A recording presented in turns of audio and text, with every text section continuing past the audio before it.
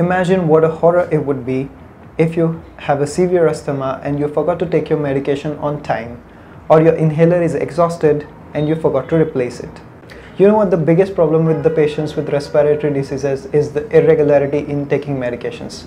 Half of the patients miss their daily doses very often, leading to the sudden asthma attacks and panics all around. Nearly 20% of the patients forget to carry their inhalers, later facing to the severe consequences.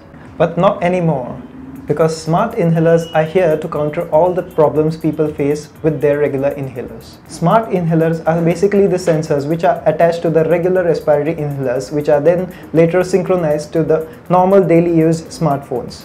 The main feature of the smart inhalers is that they can track the timing of the doses and they can schedule the next dose for the patients. They generate notifications on the smartphones connected to the smart inhalers to remind the users for the next dose.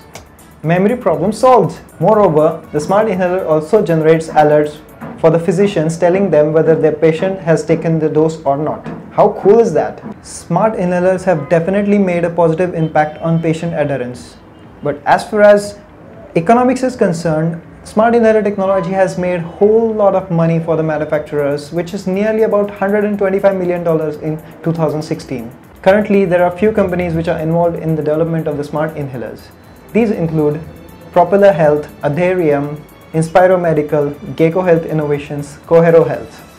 These companies are supported by some of the pharmaceutical giants such as Teva Pharmaceuticals, AstraZeneca and GSK in order to make the better products and more specific products.